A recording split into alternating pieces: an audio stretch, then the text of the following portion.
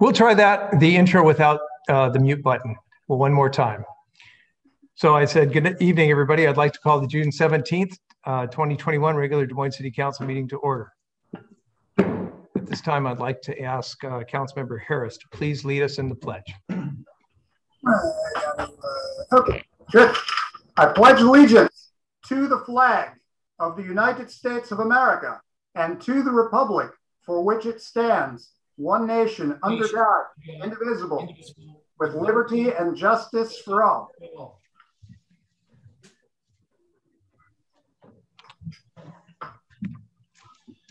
Okay, thank you. Let the record show that all council members are present. And just a quick comment. Council, you may recall a few weeks ago, we approved a proclamation and a resolution recognizing June 19th, also known as Juneteenth. Today, the federal government decided it would also recognize this as a national holiday. I'm pleased that they saw the same wisdom that we did.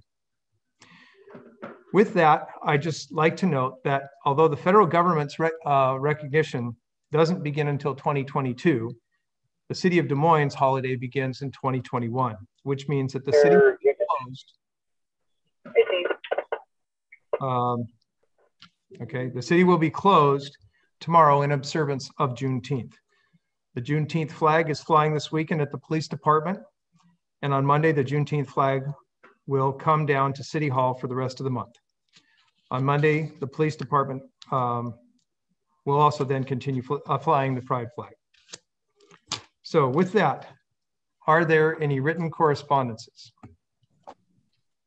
Yes, Mayor, we've received the following written public comments. Mary Oon, Marine View Drive South and Woodmont Drive. Alicia Hark, Crash Corner Letter. Sharon Morehouse, Marine View Drive South, Woodmont Drive and 265th Street. Michelle Rouse, Crash Corner in Des Moines. Courtney Robbins and Tyler Beal, improvements needed to Crash Corner. Dan Wallstrom, traffic hazards at Marine View Drive South and Woodmont Avenue intersection. Annette, Woodmont traffic issues. William and Nancy Kennedy, Marine View Drive South and Woodmont Drive. Rebecca Stapleton, illegal to conduct as well as attend racing.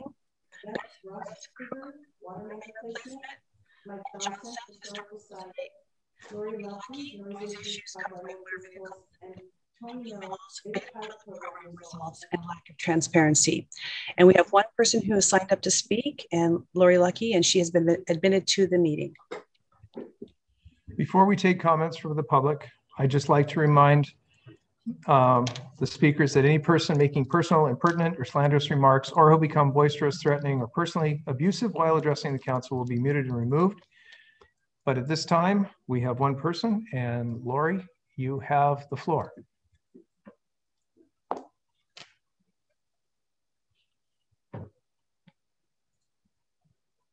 I'm not seeing her.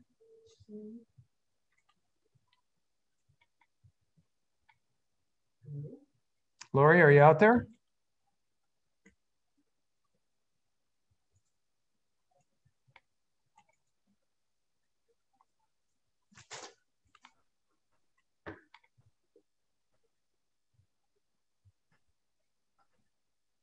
She's going to get on the screen. Is she unmuted? I've asked her to unmute. No phone, just Hello? Lori, I think we've got you. Finally. Welcome to our meeting. Yes, I just wanted to present the comments that I also wrote to the city clerk. Some of you have heard from me before. This is about traffic and vehicle noises and music and very loud, unmuffled cars down in Redondo. And I addressed my first comments to the chief or whoever represents the police department at this meeting. We in Redondo feel that we continue to do the work of your police department ourselves. At 8:25 yesterday evening, there were two cars immediately below our condo building, and their licenses were black Mercedes sedan, BSR 8946, black BMW sedan, license BTX 0404. They do the loud muffles and the noises right at the corner of Soundview Drive and 5th Place, where it's very hard for a lot of people to see them. There's also a very loud truck, which has heavily modified exhaust and a loud stereo that drove through a few minutes later. Also a frequent problem vehicle. It's a black Dodge Ram with red bedliner, license C61639W. What we really need is officers in plain clothes in a plain car, and not the Des Moines police SUVs to come in and run them off our streets with consequences. There is an RCW that responds to this kind of a problem with a fine of up to $500. That's it. Thank you. Thank you. At this point, we will now move to the city manager's report. And I give the floor to City Manager Michael Mathias. Thank you, Mayor. Good afternoon, everyone. The first thing on our list is an opportunity to say goodbye to our building official and our assistant building official. Larry Picard has been the building official for many years. Al Biancalana joined us about 7 years ago. And for some reason, Al was quite excited about leaving, but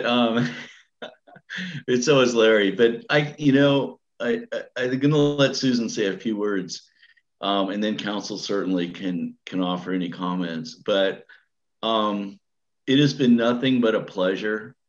I think the energy and the tone of the goodbye, the farewell from yesterday for the staff provided, we were. It meant so much in the community. We had Kevin Anderson from Wesley came by to say thank you. Ben Anderson from the theater, same thing. And these guys have left their mark in the most positive way possible on our city, on our community, on our evolution of building. And we just want to say thank you so much. And Susan, would you care to say anything? Oh, yes. Thank you, City Manager Mathias. So I was thinking about what to say, and I want to talk a little bit about Al. Al is an amazing code professional, and he's also a talented artist. And so we've put that up because this is a painting that Al did, or I might have the terminology wrong because I have no artistic talent. So it's incredible to me, the talent that Al has in multiple areas. And I think this one is called Into the Sunset. So it's kind of, I'm assuming it's in honor of kind of their feature in the golf course. So, but Al has been kind of that steady, knowledgeable, helpful person that all of our architects and developers, when they have a sticky problem, Al helps them through it. And I think that's one of the things that I've appreciated the most, is that he's very creative, not only in the art world, but in the code world, because he can help them figure it out, and does and has. As well, he's helped to train the next generation so that we are ready to, take over, and things will continue very well. But I just personally want to thank, and on behalf of the city, Al, for his work and his sense of humor and his friendship. So thank you very much.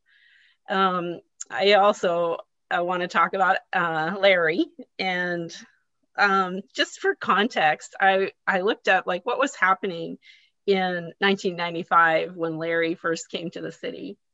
And Amazon sold its first book. And Windows 95 was a thing.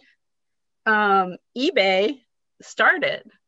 So the world's come a long way, and Larry has brought the building department along with it. And that's one of the things that I've appreciated the most about Larry, is that a lot of technical folks can kind of tend to be non-flexible and stuck in the past, but Larry was, of course, it was a team effort, but he was the push behind moving us to full electronic submittals and plan review. And he has been a great trainer, always had the eye on the future, a great recruiter of staff. He always had his eye on another person that could fill in when we needed to fill vacancies. So I think that both of these guys have left a legacy that our community can be proud of. And if you feel safe going into our buildings in Des Moines, it's because of these guys. And I wanted to express that appreciation publicly and thank both of you for your service to the city of Des Moines.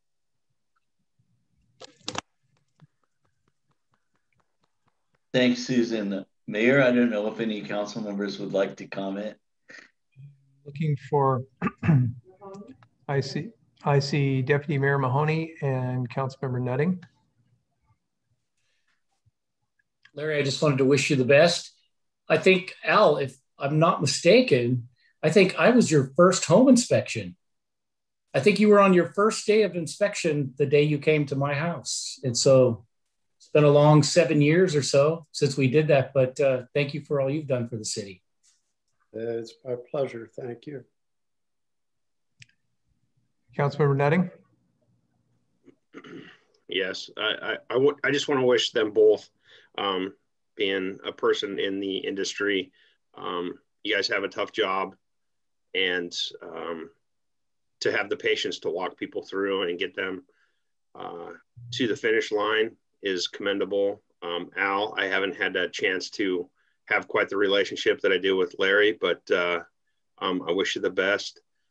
Larry, thank you for all you've done. It's been on the council for 8 years. It's been great working with you on the council for the last 8 years. And, you know, when I got red tagged building my house, we worked through everything and walked through it, and we're a better city today because of some of that stuff. So thank you so much for what you've done and the contractors you've helped. And I wish you the best. Enjoy retirement. Thank you.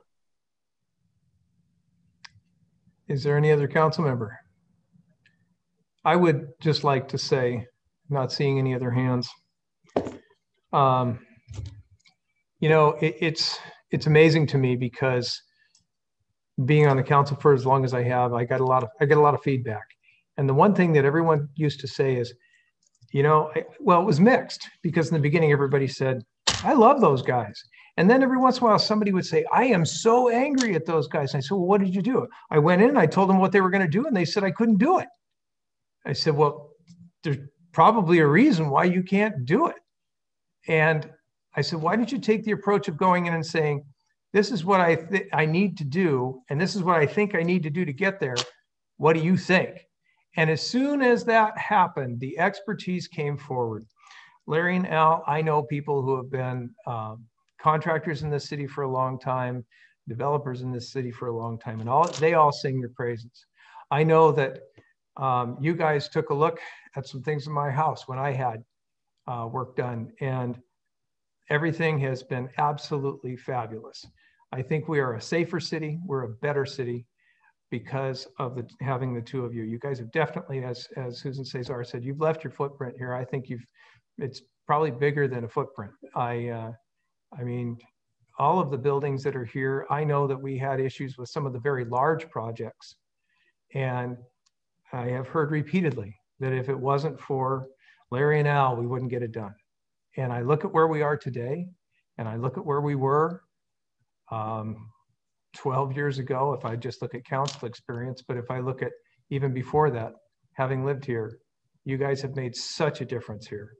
And the quality that you guys have made sure has been instilled in the safety practices will live here for a very long time. And I'm very grateful. It's always hard to see people move on because it's bittersweet. You love the work they do for you, you love the result, but at the same time, you have the right, and you should, because there are many golf courses to visit or paintings to paint or whatever it is that makes you happy, but You spent your whole life working to celebrate and enjoy, and I wish you nothing but the best. You're both a couple of class acts, and thank you so much for all you've done. Thank you very much. Thank you, Mayor. I'm just going to make one last comment. Yesterday, it was great to see Rex, who came down for the farewell event. And just so council appreciates that between Rex, Al, and Larry, there's approximately 100 years of experience that's walked out the door in the last year. And we have a lot of confidence. Jamie, Dan, Hop, Ryan will do a great job of picking it up. Susan's, wonderful mentor to everyone. But that's something that really needs to be acknowledged when you lose that much experience, and hopefully they go to other things that they enjoy, and I know they will. But that is, large shoes to fill, and we're going to do everything we can to retain the level of quality that these wonderful people have provided us. Thank you. Okay, moving on.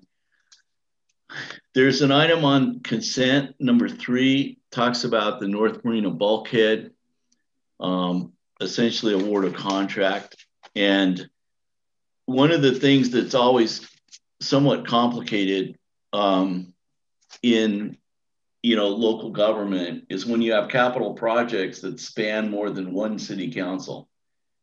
And that's the case with the bulkhead. So I wanted Andrew to kind of give a brief update on where we've been, or Brandon, perhaps, I'm not sure, on, kind of where we've been, what's been the process, and what we're asking of council this evening. So with that, Andrew or Brandon. Yeah, thank you, City Manager Matthias. Bonnie, do you have the slides? Perfect.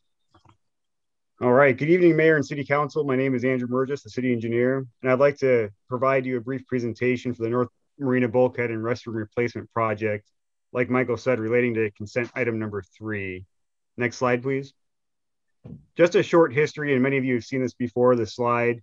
The North Marina bulkhead was constructed back in 1979, and the associated restroom facility back in 1980.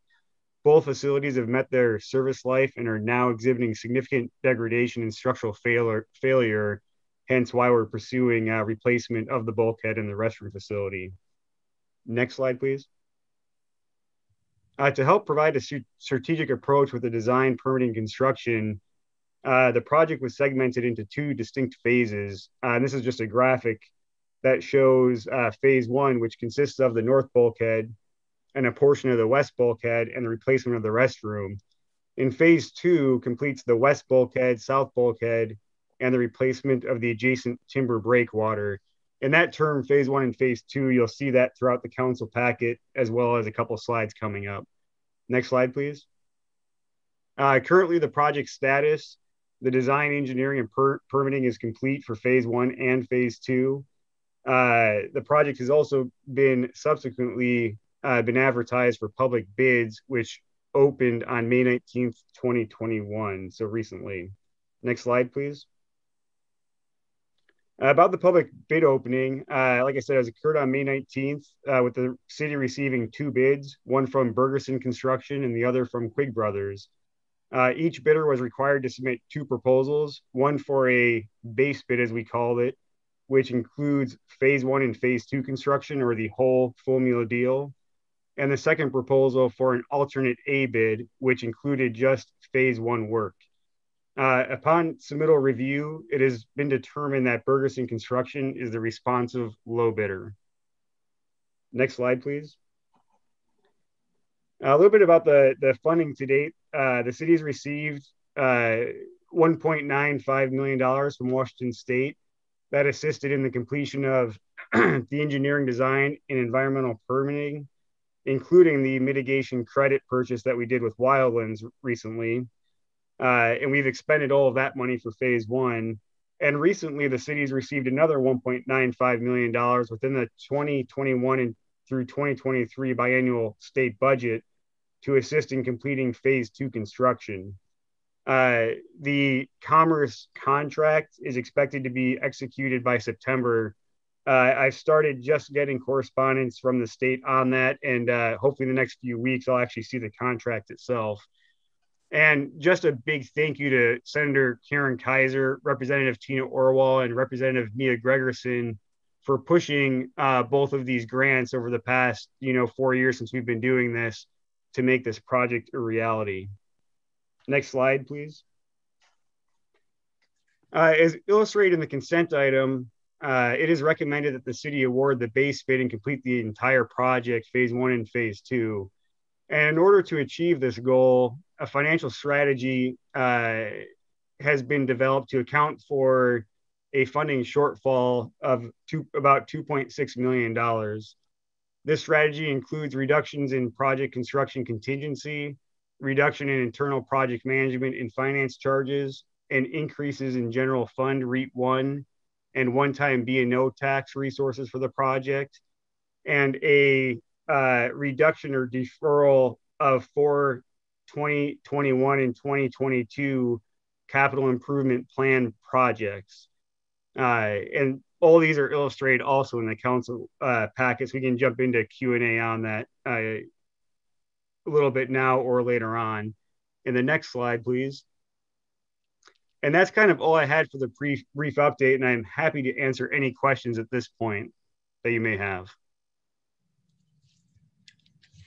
Let's see. I see Deputy Mayor Mahoney. And is there anyone else that I'm sorry, and I see Councilmember Harris. And that's all I see. So I will start with Deputy Mayor Mahoney. Washington Legislative District. Thank you, Andrew, for the proposal. Appreciate that. Got a couple quick questions. So you're recommending we do phase 1 and 2 together for $13,700,000. If we decide to do them separately, what would be the cost if we do them independently of each other? What I figured out, just estimating, if we did phase 2, say about 3 years from now, there'd probably be an additional $3 million added to the costs, as well as forfeiture of the phase 2 grant that the state has in their budget currently for phase 2. So the lease cost is $3 million, maybe more, is what you're saying to me? Yeah. With the 3-year delay for phase 2, we would experience about a $3 million increase in costs. And given inflation right now in material shortages, it could go higher than that. I've been looking at about a 8 to 15% inflation per year just on construction costs, which I think might be kind of low coming up next year. Okay, can you talk a little bit about, obviously we waited 2 years and some of the issues and delays and additional cost. I think you have an issue with the delay on the National Marine Fisheries Permit, but can you talk about the price of steel, concrete, et cetera, that would be involved here? Yeah, I mean, as everybody knows, everybody goes to Home Depot. Wood is very, very expensive, and steel right now is also experiencing, supplier shortages and raw material shortages around the world. We're kind of fortunate on this project not to be federalized, so we don't have a Buy America provision, so we can tap into steel sources around the world. But as I've heard from a lot of suppliers and contractors, we're kind of lucky to get in now because it's going to become thin pickings coming up in the next couple of years. As far as the additional costs that came in a little bit above the engineer's estimate, they were still within the 10% plus minus 10%, so not unanticipated, but there are a couple items that did increase the cost. One was, like you mentioned, the environmental permitting, and previously going through the National Marine Fisheries Service process, we ended up spending about $600,000 additional money just to get through the environmental process and, purchase the mitigation credits and do all the reporting within the contract itself for construction. So that was a big one. Then the additional funds on top of that, I would say, are probably just cost escalations, that we're seeing right now, just in that delay with, that 2-year delay with the federal government at this point in time. And then what was interesting is the National Marine Fisheries Service, when they gave us our permit or approval to get the Corps permit, they released about 40 plus projects on the street And I had a lot of contractors call in and basically say they're overwhelmed with work and they're not going to be bidding projects. So you actually even see a lot less bidders now because there's just too much work on the street for waterfront work at this point in time, given the federal's decision to approve a lot of projects at once in this region. So yeah, all these I would consider are inflationary factors on why costs are continually going up right now. It sounds like the dam is overflowed. Anyway, thank you. Thank you for those answers. Okay, I will go to Councilmember Harris, and I saw Councilmember Nutting's hand, so I'll go after Councilmember Harris. Thank you, Mayor. Andrew, is there, can you provide any kind of, detail on the CIP project reductions? Like, what does this mean for the Barnes Creek Trail? Are we simply deferring that work out, in a couple more years, or are we actually reducing the work on these projects? Yeah, so the three projects in the CIP recommendations are actually in the council packet for the consent item. And I'm just trying to look through my notes really quick here to answer the question. Just give you one quick second if you. So like the Barnes Creek Trail, a lot of the projects were deferred. The Barnes Creek Trail in particular, what has happened recently is we had a right-of-way federal grant to go into right-of-way acquisition this year. And I asked more or less the administrators of that money to defer that a year, and they approved that. So we had a little bit of capacity of the REAP money to kind of postpone that and kind of rebuild for getting the project back up and running. So in that one in particular, it's kind of a deferral of action at this point in time, not really killing the project, just kind of pushing it, the can down the road on that one. The arterial traffic calming one, we do have a budget this year for 2021. The proposal is that in 2022, we don't have an arterial traffic calming program and then pick it back up in 2023. So more or less a year break on that program. The other ones, the 199th to the 200th Safe Routes to School project, that one we applied for grants and didn't receive them. And the money that was slated to be used in 21 and 22 on that project was the matching money for that grant. So since we didn't get the grant, we don't need that expenditure at this time. And we'll continue to pursue grants for that project in the future. And there was one more, what was the other one? For some other reason, play equipment at the beach park. Oh yeah, thank you. The beach park, more bulkhead and play equipment down on the marina floor next to this project. It's just a project that is a great project for future vision. I don't think it's high priority right now to get that one going, so we kind of deferred that project into the future as well.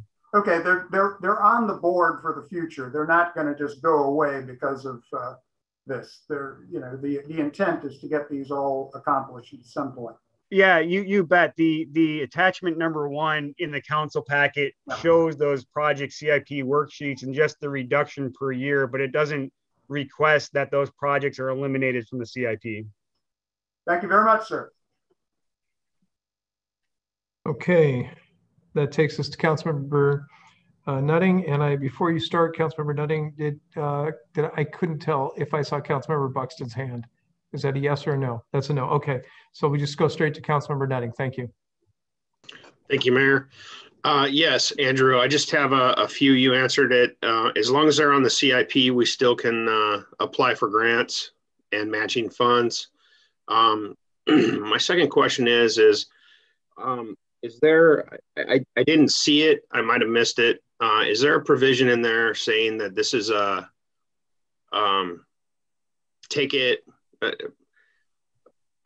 bid that we're getting the materials for what the cost is right now? Unfortunately, issues that I've seen and run into over the last several months is that suppliers are going back to owners and GCs asking for more money because of materials and the inflation of materials. So if this bid is awarded, they're not going to come back to us for another $1 million $2 million in material costs because they weren't able to acquire the materials after we award the contract. So right now, I mean, the bid proposals are what they are. There are WSDOT specifications that kind of control how contractors and agencies work together to solve problems that are outside of our control.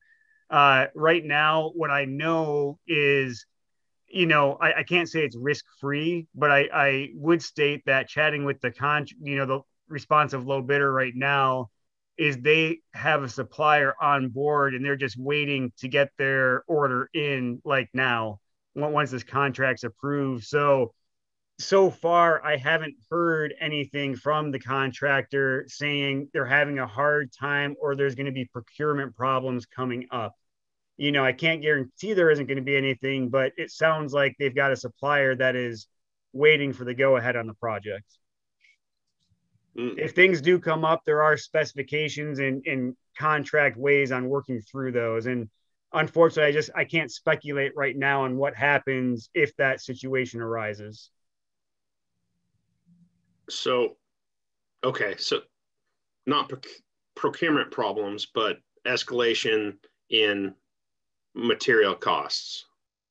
Yeah, I consider that still a procurement issue. And honestly, on all the contracts I've been on, I have not seen that creep up. And the bar is usually pretty high with the state specs on having to renegotiate prices. The things that will catch you pretty quick lately in the past couple of years will be issues related to, the pandemic, when there's mandates on closing plants down, closing facilities down, getting workers at home. Those, I think, were very, very high risk that caused cost escalations right through the board because no one expected to be paying that. But I expect on this project that, the bid prices are what they are. And, if the contractor can get the material ordered, I don't see very high risk in someone coming back and saying we need to chat about prices. And we'll know that right out of the gate. I mean, if that turns into a high risk item, we'll know that starting off here on the project. And if there's any big risk that we need to manage with really hard decisions, I will bring that up in front of the administration and council if needed. Very good. Please, I hope nobody misunderstands that this is a very good project. We need it for the bulkhead and for emergency management purposes, and just to get it done. I understand all of that. If we got to find some storage space for the materials and get it ordered before escalation happens, then I just suggest that. So that's all I have. Thank you. Thank you. Thank you, Mayor. Andrew, appreciate that. Just a couple of comments. We've had, the benefit of huge amount of support from our representatives in the 33rd, but that's also the 30th. So Representative Taylor, Representative Johnson, Senator Claire Wilson, those two delegations have accomplished so much on behalf of the city, both funding in Redondo and at the Marina. And I just can't help but compliment Andrew, Brandon as well, and other people, Scott, Dan, everyone who had to wait through the process of getting the NIMS permit. We had the permit ready from the Corps of Engineers for quite a while, subject to getting the National Marine Fisheries Service.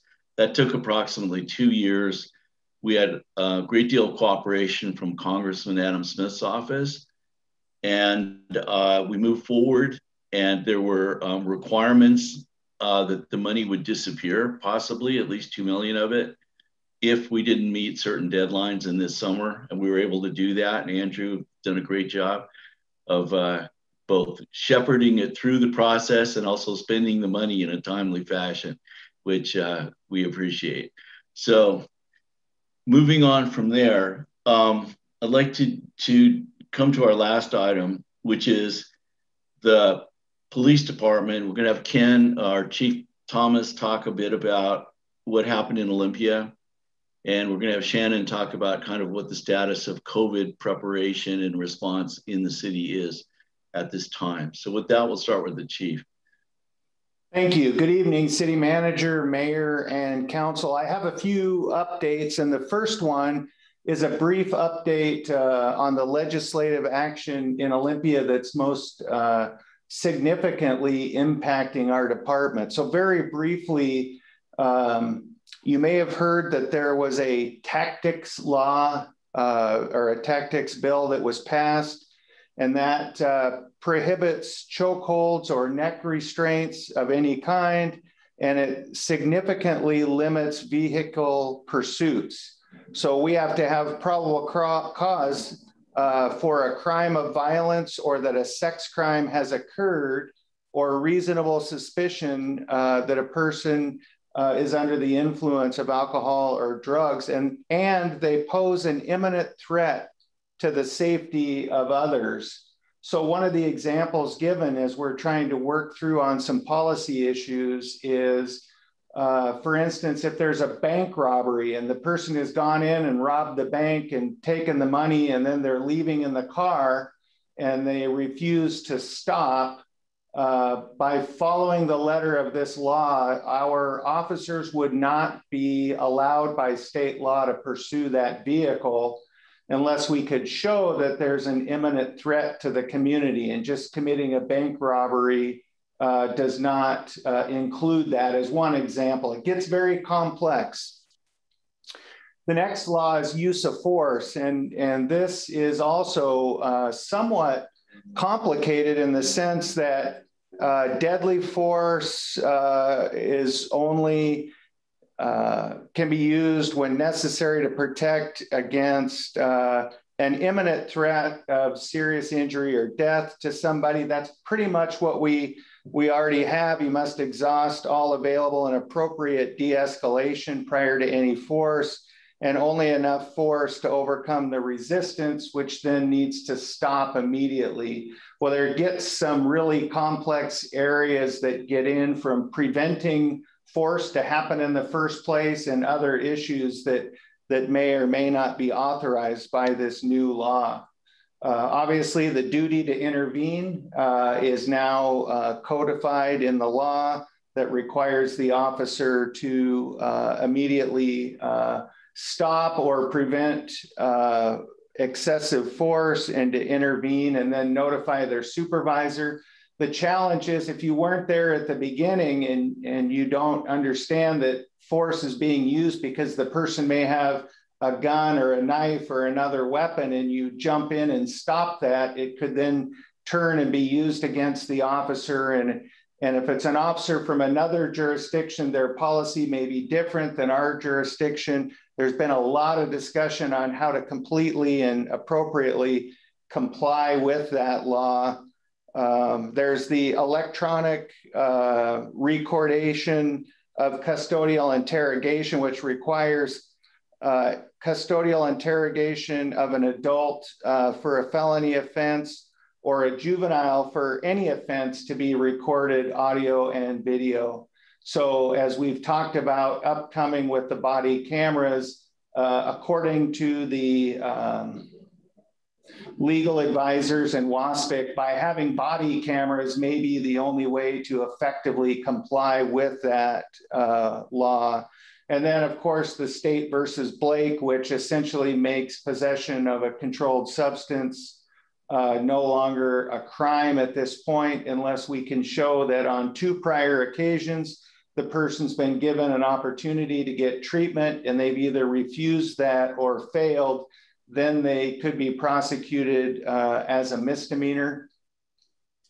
My feeling on that is some departments in the region are looking to come up with ways where we can document that the person's been offered opportunities for treatment, so then they can prosecute for a misdemeanor crime.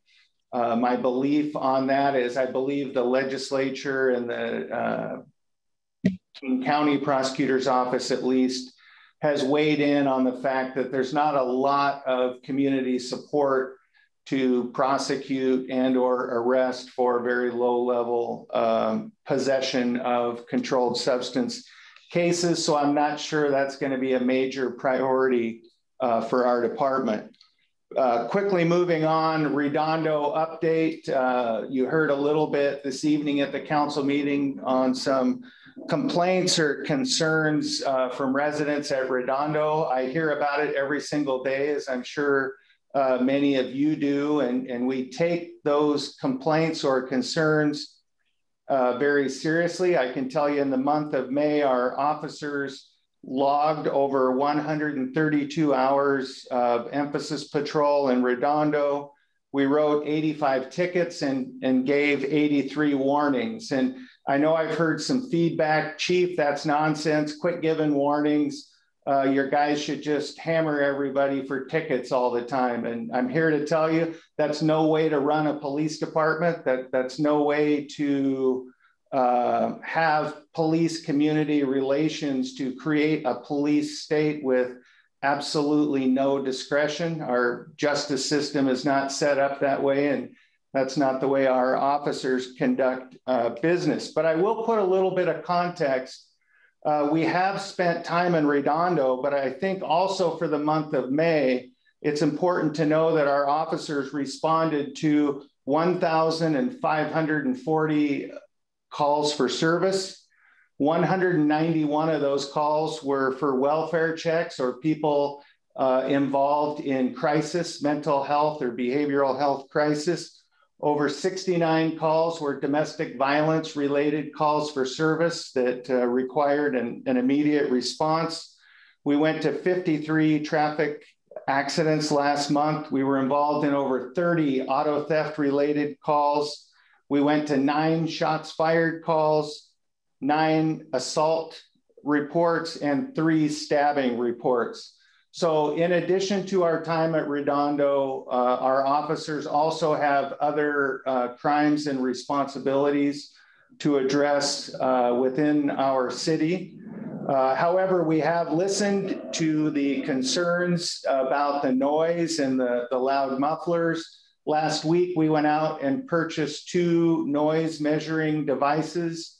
We're training up our officers and getting them down to Redondo to deploy those decibel meters that meet the code, so we can write tickets if we have those appropriate violations. Body camera update. As you know, we've hired a consultant. We're continuing to work through the details and the policy to be able to deploy and work with the body camera program to ensure, as another measure to help ensure accountability for our police officers. And then finally, on Monday morning, next Monday, I will be on a Zoom call with WASPIC and for a peer review on our upcoming grant for the Behavioral Health Co-Responder grant application through WASPIC, where we are requesting over $415,000 to help support our department's response to mental health issues. So once again, I just want to give a quick shout out to Rochelle Sims. She is the one that wrote that grant for the whole 9 cities in South King County that this is going to support, based upon that support that was provided by our city manager to allow us to take the lead in this process. So that is all I have as far as a department update. Thank you, Chief. Shannon, do you want to kind of bring our council up to date? We sent out an email recently, a memo regarding COVID and the process of reopening. And I thought it would make sense for Shannon to kind of update us on that process. Thank you, City Manager Mathias. Good evening, Mayor. Good evening, Council. Shannon Kirchberg, your Emergency Preparedness and Safety Manager. I'm here to update you on the status of city facilities reopening. Leadership staff has been meeting to establish the city's Stay Safe reopening plan to reopen all of our city facilities, services, and programs.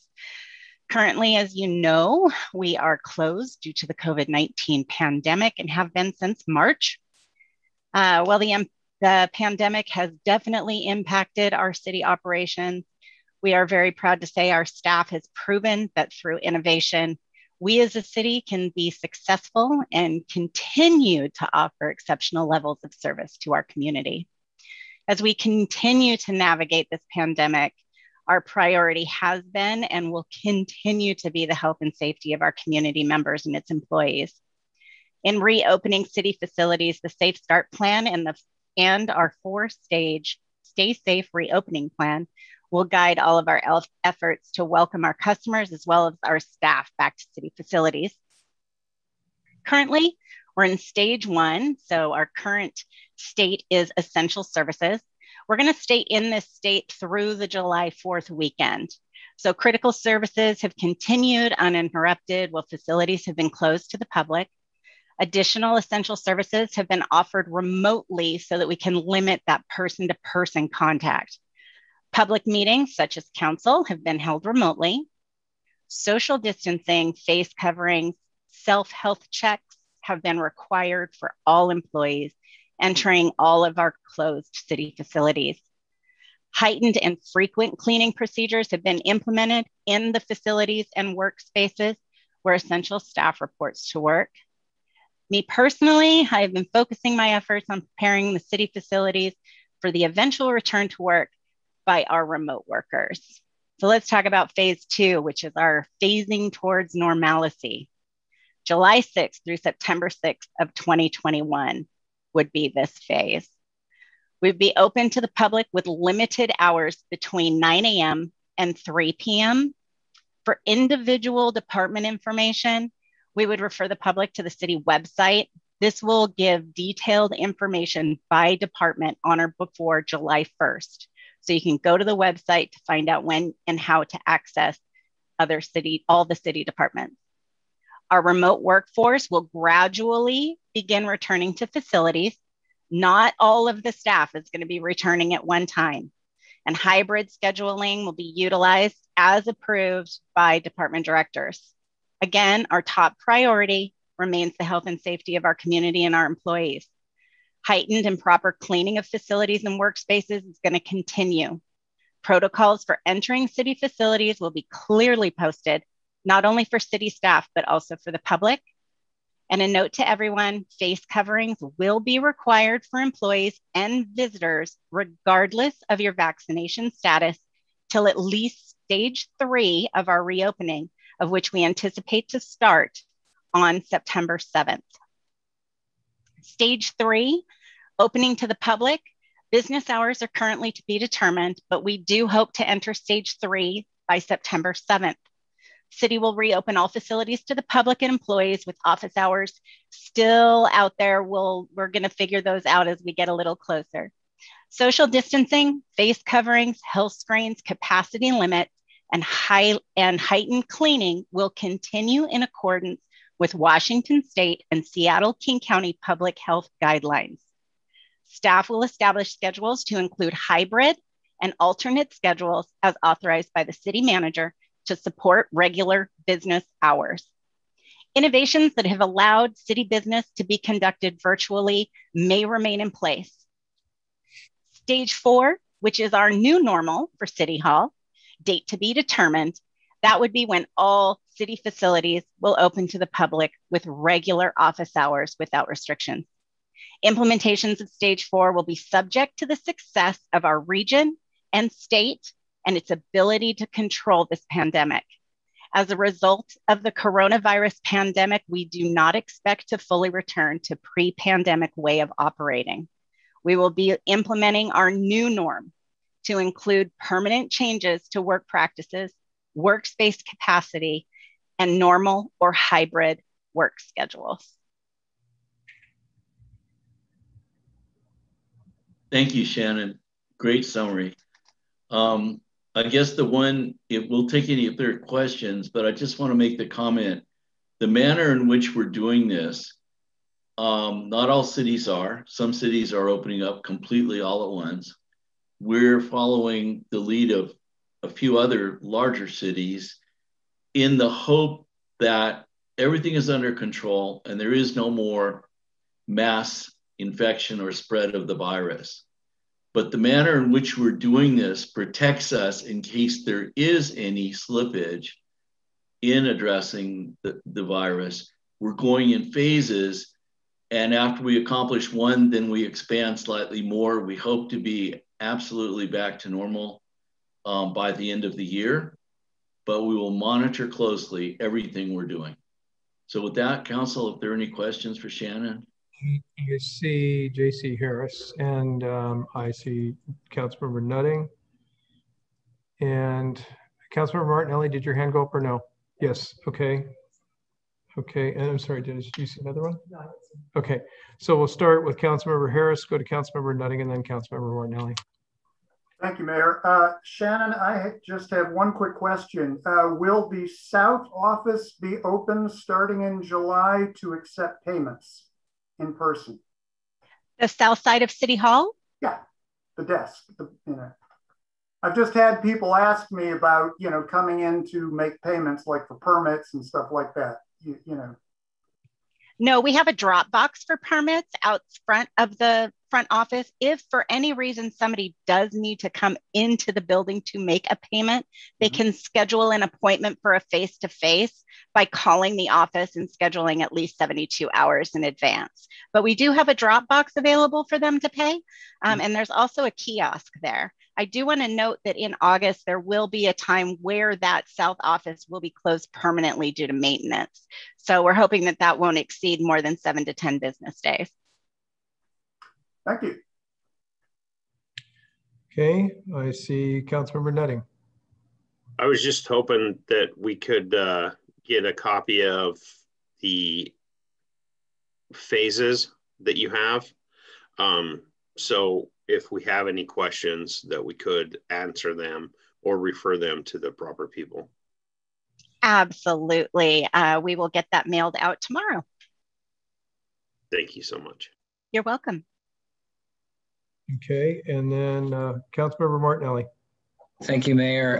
So I want to thank Shannon and Michael for putting this plan forward. I think it's appropriate and it's a safe approach. My question would be, you stated that masks are required at City Hall and city properties regardless of vaccination. Does that not apply to the dais and the mayor, or does that just apply to city employees, or is there some exemption for the mayor who's at City Hall at the moment? This is our state safe start plan for reopening. So this, for right now, in city council chambers, the mayor where you see him and Bonnie where you see her, where they might be close together on your screen, I can promise you they are very far apart. Thank you, although I did just see somebody behind one of them, but that's fine, thank you. Are there any other questions? Okay, that takes us back to Michael. Yeah, thank you very much, Mayor. That concludes the city manager's report. Thank you very much. Okay, and that takes us forward to the consent calendar. Will the clerk please read the consent calendar? Item 1, approval of vouchers. Item 2, lesbian, gay, bisexual, transgender questioning Pride Month proclamation. Item 3, North Marina parking lot bulkhead and restroom replacement project, Public Works construction contract award, and consultant contract supplemental agreement number 5. Item 4, 24th Avenue pipeline replacement / upgrade project. Item 5, 2021 Des Moines Farmer Market agreement. And that concludes the consent calendar, Mayor. I see Councilmember Nutting. Is there a motion to approve the consent calendar? So moved. Second. Seconded by Deputy Mayor Mahoney. Is there any council member that wishes to remove an item? Councilmember Harris. Yes, item 5, please. Item 5, okay. Seeing no other hands, okay, we will be voting on items 1, approval of vouchers, 2, lesbian, gay, bisexual proclamation, item 3, North Marina parking lot bulkhead, item 4, 24th Avenue pipeline replacement.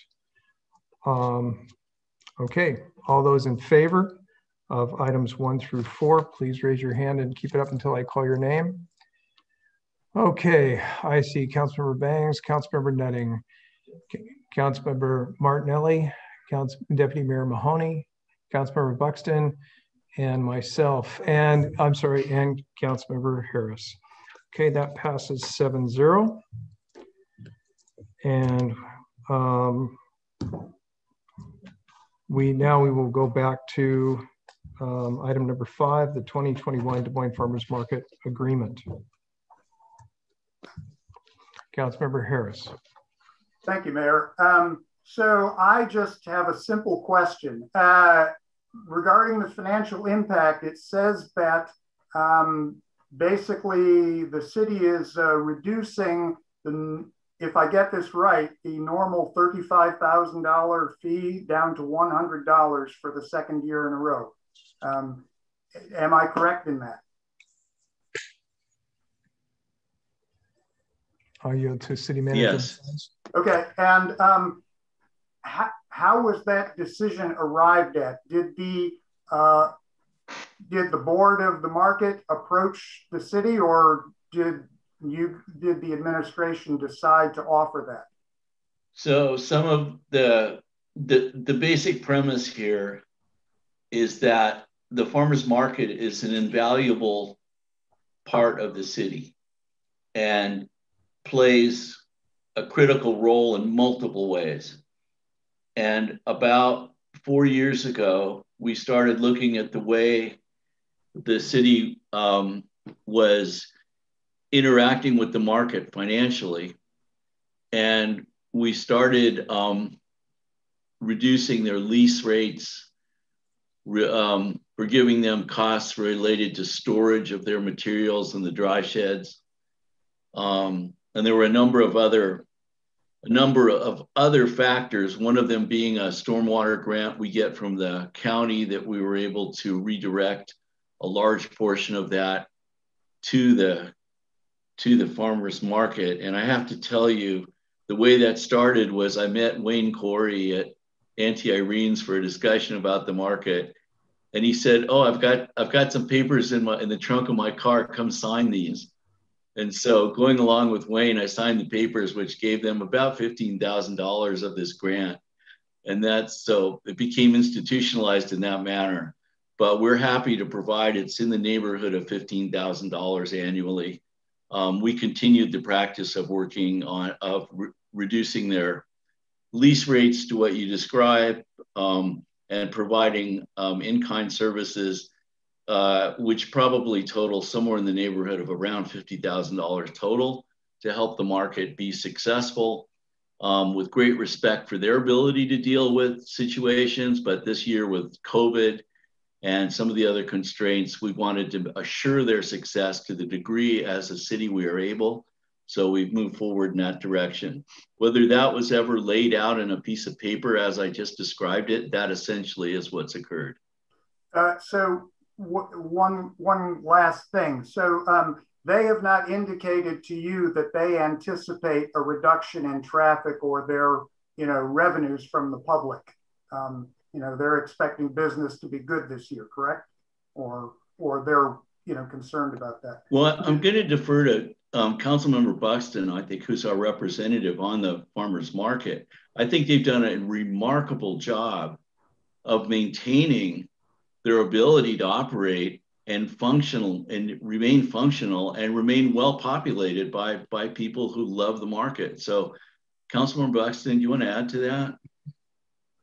Sure, thank you, Michael.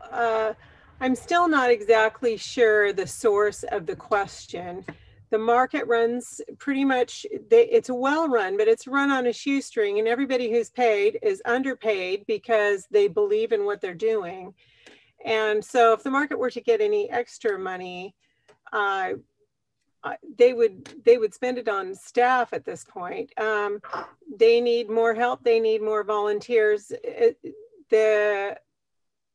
As far as I'm aware, this $100 has been there since before I was elected, before the market board president was even there. So I'm not even exactly sure when this $100 was established, but at least before Kim was there, before I've been here. So they've just carried it forward.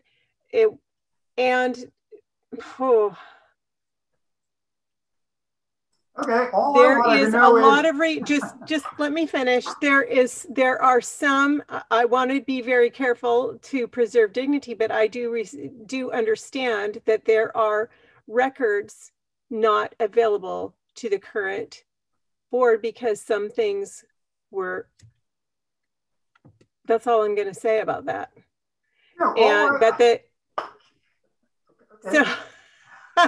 all I wanted to know was, did somebody from the board come to the city and say, you know, we're concerned that sales might be down this year?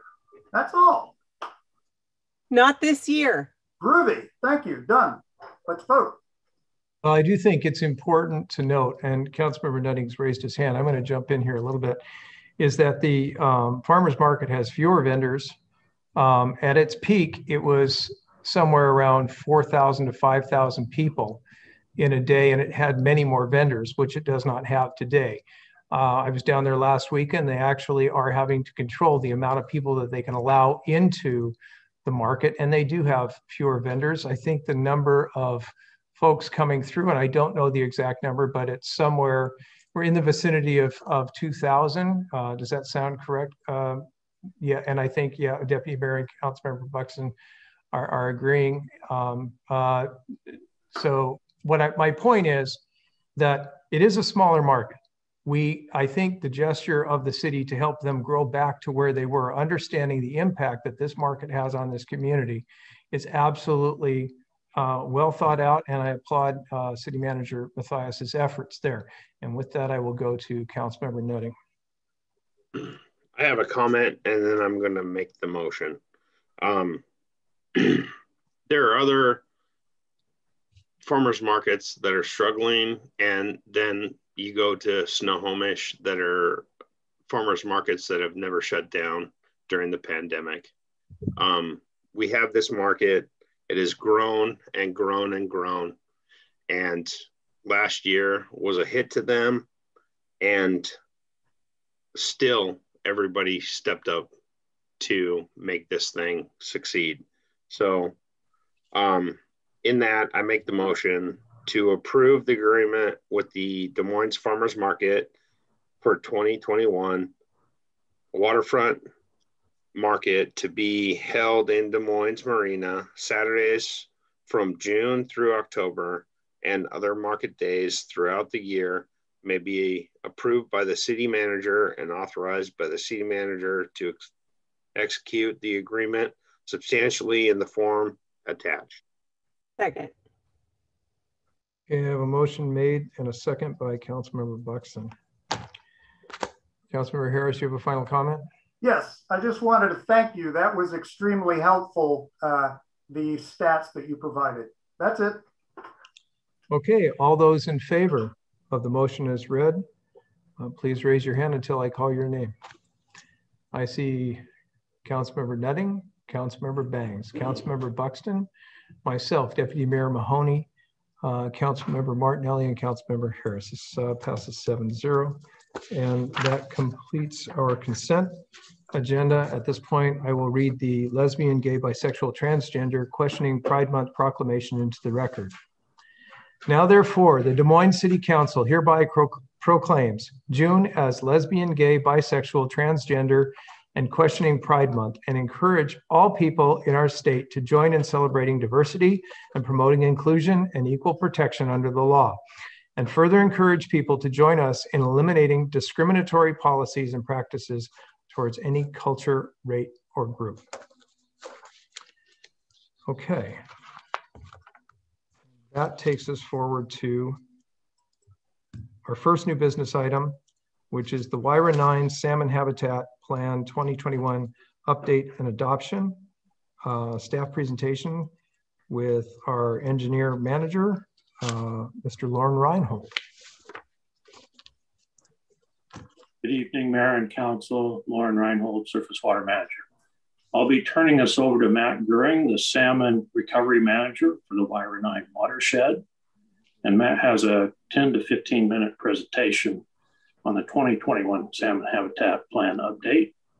And then afterward in your packet, starting on page 117 for your consideration, is a draft resolution for ratifying the plan.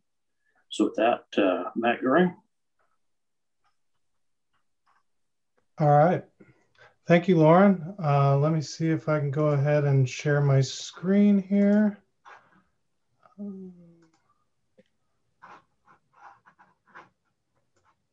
Can everyone see that and hear me okay? All right, great. Well, good evening, Mayor and Council, and thank you for the opportunity to speak with you today about salmon recovery efforts in the Green Duwamish and Central Puget Sound watershed, including the recent WIRA 9 Salmon Habitat Plan update. My name is Matt Goering. I'm the Salmon Recovery Manager for the watershed, and I'm excited to share with you the salmon recovery efforts going on in our watershed, and also want to thank you for your continued support of WIRA 9. So Puget Sound Chinook have experienced a sustained decline over the last 150 years. The image on the right traces this decline through the arrival of the Northern Pacific Railroad. The decline culminated in 1999 with the listing of Chinook under the Endangered Species Act. In response to this listing, the state created a structure for local watershed-based organizations to provide the backbone for salmon recovery efforts across our state. So really, these organizations, such as WIRA 9, help bring together diverse interests to help build local support for salmon recovery. In 2001, the 17 local governments in the Green Duwamish and Central Puget Sound watershed came together and entered into an interlocal agreement to support salmon recovery. The ILA recognized that salmon cross many jurisdictional boundaries, and ultimately salmon recovery would depend on a collective commitment across the watershed. The WIRA 9 partnership supports a powerful collective voice, as well as a cost share structure that provides a unique, sustainable funding source for ongoing recovery efforts in the watershed. The original plan was developed in 2005 and was ratified by all 17 local governments. This plan has served as our watershed blueprint for salmon recovery over the last 15 years. And during that time, the ILA has been renewed several times. So WIRA 9 salmon recovery efforts really are nested in a larger regional scope. Green River Chinook are one of 12 or 22 individual populations of Chinook within Puget Sound, and the WIRA 9 watershed is considered a local chapter in the regional Puget Sound Chinook salmon recovery plan. And then looking even wider, Puget Sound salmon recovery efforts are really just one component of the larger efforts to restore Puget Sound as captured in the action agenda.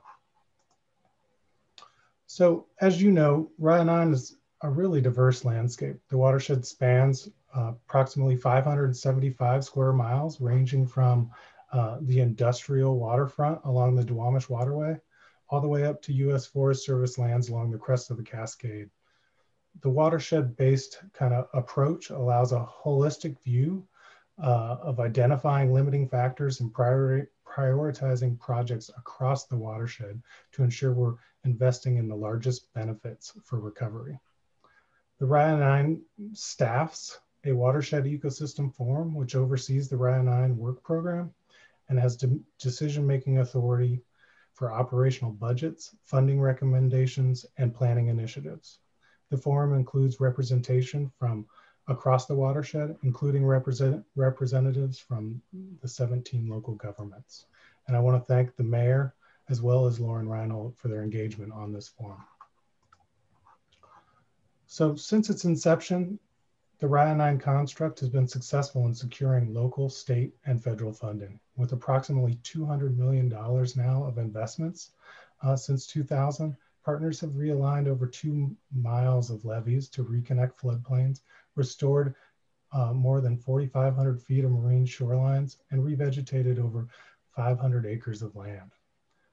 The picture on the right, some of you may recognize, but that's Seahurst Park, before and after, a 2-phase restoration park project in Burien. This restoration involved almost 3/4 of a mile of beach restoration.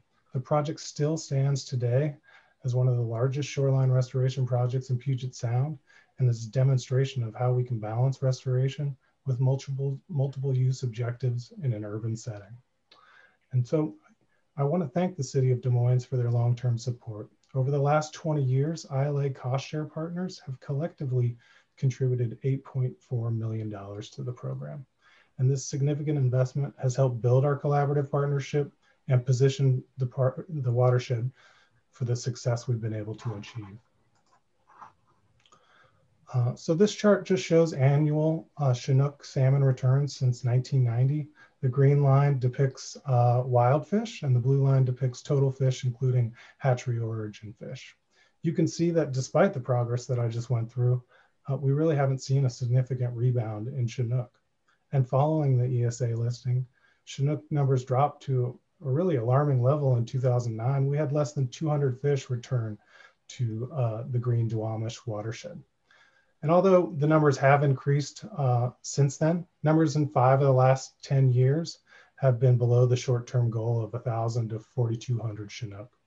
Unfortunately, this trend isn't really unique to Rye 9 and can be seen across Puget Sound, and it highlights the need to accelerate and amplify our work. So fast forward to today, the Salmon Habitat Plan update represents the next chapter of our salmon recovery in our watershed.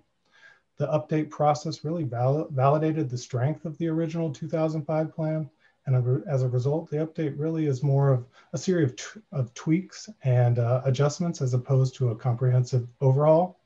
And by incorporating new best available science, it helps provide an updated science-based framework for identifying, prioritizing, and implementing salmon recovery actions over the next 10 to 15 years. The plan contains policy and programmatic actions. These strategies range from protecting and restoring marine shorelines to expanding public outreach to hopefully help with behavior change initiatives. It also contains an updated capital project list, which includes 108 conceptual capital project ideas. These conceptual projects were developed in concert with our local partners. And finally, the plan contains a plan to support regular assessment of progress and to inform continual adjustments to ensure we continue to maximize the return on our investments. So this slide just portrays the life cycle of the Chinook salmon in relation to the 5 sub-watersheds in Rye 9. The City of Des Moines lies squarely in the marine nearshore watershed that extends from Elliott Bay down through Federal Way. As juvenile Chinook leave the Duwamish and enter the marine nearshore, they rely on the shallow marine waters along the shoreline for critical rearing and refuge habitat before heading out to the ocean. And this kind of shallow shoreline habitat also provides important spawning habitat for small forage fish, usually about 3-4 inches in length, that are important prey items for salmon. So the plan update outlines a variety of recommendations and conceptual projects within the marine nearshore. Programmatic and policy recommendations largely focus on reducing the impacts of shoreline armoring and promoting soft shore stabilization where it's appropriate. These recommendations highlight issues such as sea level rise adaptation and an increasing need for technical assistance for shoreline homeowners. The plan outlines 39 individual capital projects within the marine nearshore subwatershed, 3 of which are located in the City of Des Moines. And although all 3 of these projects were in the original 2005 plan, I want to thank Lauren for helping us review these and getting them refined for the plan update. So I'm just going to quickly go through them. McSorley Creek, this is located in Saltwater State Park. And as you can see here in red, there, the shoreline is heavily armored with rock riprap.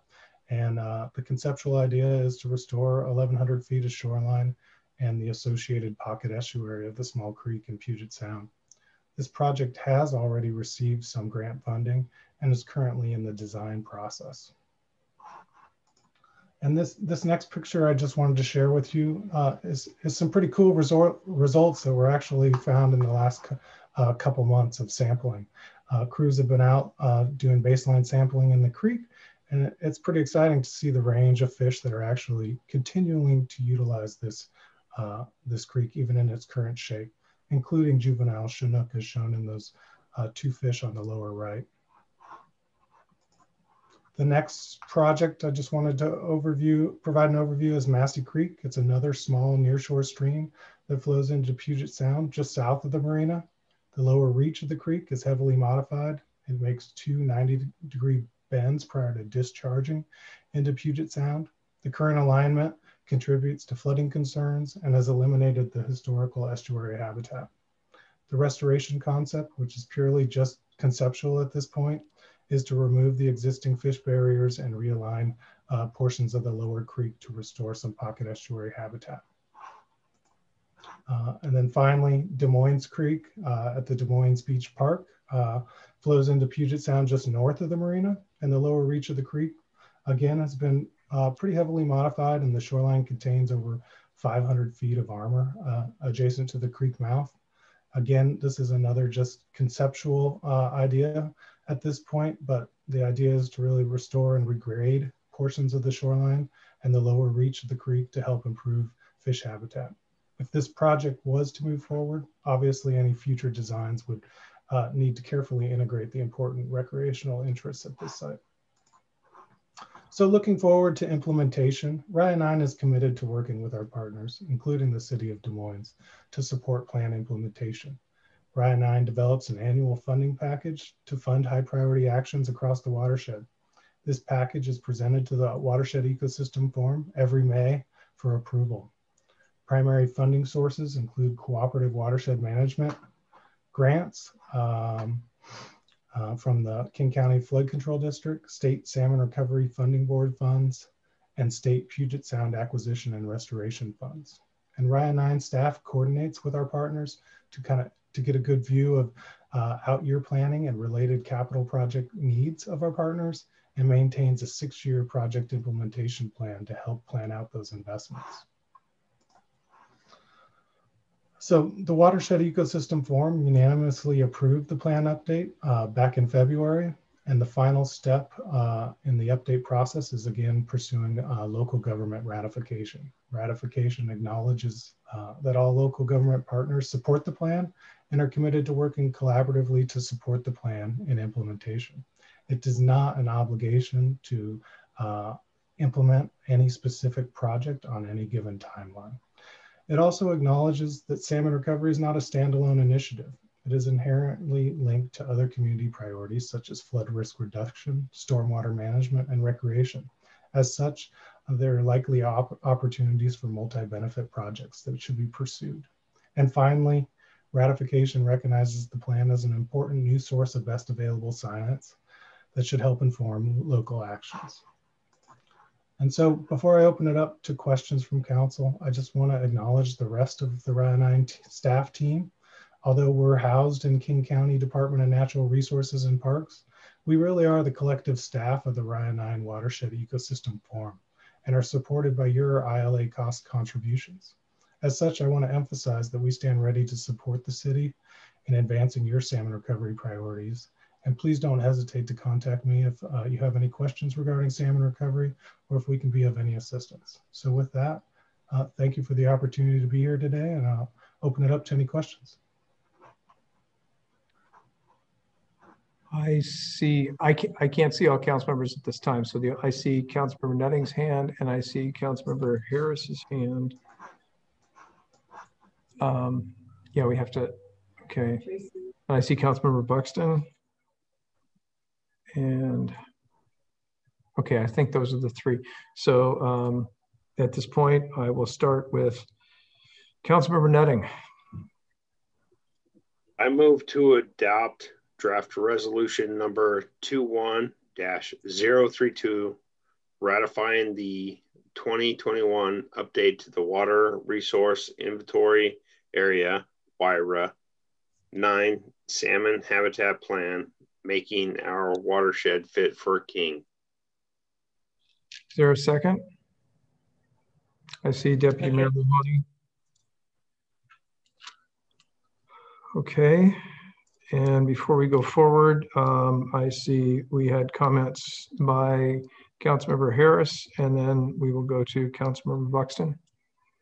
Thank you, Mayor. And thank you for the presentation. I know I'm asking, this is a silly question, but is there any way to quantify each of these interventions? All right, in other words, and I know it's silly, but you de-armor 100 feet of some guy's property and it gets you 100 more returns in the fall, or pick a number. All right, is there any kind of science on relationship between each of these interventions and the results you're going to get? There really aren't any quantitative connections in terms of if you remove X number of feet of armoring, you get this many salmon. We don't have that level of understanding now. It's more of, where we've done this, we see we see benefits to salmon, and we can show before and after trends of increased abundance. But so many factors go into adult returns, including ocean conditions, as we've all heard about the blobs in recent past, and the algae blooms. And so it's really hard to tease out kind of the individual efforts, if you will. There's just so many factors, so much noise, it's hard to separate. Thank you. I knew I was asking a silly question. Thank you. Councilmember Buxton. Thank you. Interesting presentation, Matt. Thank you for that. I'm all for whatever we can do to help our salmon increase as they return. I had a couple questions. There was a mention about soft armoring. I was wondering if you could clarify that a little bit, and what kind of projects or areas would qualify for soft armoring. And then subsequent questions to that: does saltwater qualify? Does any project in Des Moines qualify? And how does Raya 9 work with compromised private property as a result of the work that gets done? It's all connected. All my questions are connected with the saltwater project. Yeah, so soft armoring, as I mentioned, is not necessarily appropriate everywhere. Soft armoring involves things like placing large woody debris, or gravel berms and things like that can serve kind of to help protect shorelines, but also provide an increased level of function. If you look at it as kind of a spectrum, right? A kind of solid seawall, like on the Seattle waterfront, is kind of the one end of the spectrum, and then a perfectly natural beach the other side. And so what you're looking for is trying to move the needle from one, more towards the natural. Certainly you're not going to get to the complete natural in most locations. The slide I showed you on Seahurst Park, a lot of that, I wonder if I can go back here. A lot of that is actually considered soft shore armoring. And there's actually been debates over should we still consider this armored or not in sections. But the reality is, when you look at it, I mean, it not only, you can see that it's improved habitat, and it's also improved access. You can see just looking at it that wouldn't you rather go, play and have fun on the beach in the lower picture. So that's really, and these solutions are not one size fits all. It's really, these have to be tailored to the particular landscape. And when you look at Saltwater State Park, you know, I'm well aware, you know, there are homes very close to the edge of that cliff on the north side of that bluff. And, you know, the design team that's being led through King County right now, and King County and state parks are in the middle of working on an MOU for that. You know, we've had a discussion actually, I think just last month with Lauren regarding, you know, there are concerns at the city of Des Moines regarding what are the implications for those properties. And we conveyed those to the design team, and they've actually invested in geologic studies. And they wanted me to convey that they are happy to come to either full council or a council committee and show you what they've learned and look at some options. So that's at the forefront of their mind of, you know, that concern is there. And for any of these projects that I went through, there are significant constraints. There are hurdles to every one of these projects. And if we're going to get them done, we need local support. You know, the reality is nothing's going to get done without local supports, and we got to work through those concerns and see if we can address them. And you know what? At the end of the day, out of those 118 projects in the plan, or 39 in the nearshore, some of those aren't going to be possible, and we aren't going to be able to overcome some of those hurdles. And that's why I emphasize that most of these are conceptual in nature and meant to be identify and flag them as potential opportunities. So when we make decisions collectively down the road, we at least know what opportunities we may be foregoing or what opportunities, you know, may be an option. So it's really just kind of putting it out there and having a record of where these best opportunities are in our watershed. So yeah, I hope that answers your question. It does. And so I'd like to clarify then by voting in favor of this today, I'm assuming that I'm not relinquishing our ability to advocate on behalf of our residents down there. Absolutely not. And nothing in ratification of the plan commits any jurisdiction to implementing any of these projects. And, you know, the Saltwater State Park is a unique situation. It's complicated because it's state park within the city, and you know, to be 100% honest, I don't think it was necessarily launched the right way, and there should have been more outreach up front, and we've recognized that, and you know, we've relayed that loud and clear to the design team. So like I said, you know, as they get further along in design, or, you know, sooner if you want, I'd be happy to orchestrate that. All right. Well, thank you very much, Matt. I appreciate it. You've answered all my questions. Thank you, Mayor. I'd like to add, Matt, I really appreciate the fact that you guys have acknowledged and are trying to come up with solutions that pertain to the challenges of Saltwater Park. As long as I've been on the council, I have advocated my concern and advocated for those homeowners, and wasn't sure it was heard all the time, but I feel today that it has been heard, and I look forward to wherever it can go. And I appreciate you saying that in some cases, this may not work. And so I think that's a very honest approach, and I really do appreciate that. Thank you for that. Councilmember Nutting, did you have any comments you wanted to make before we went forward with the vote? No, I just appreciate it, Matt, that just to echo Mayor Pina's, to have a state park in your city is crazy.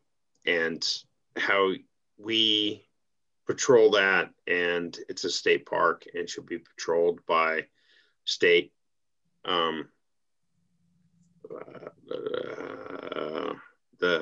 anyways, it's, thank you for understanding how that goes.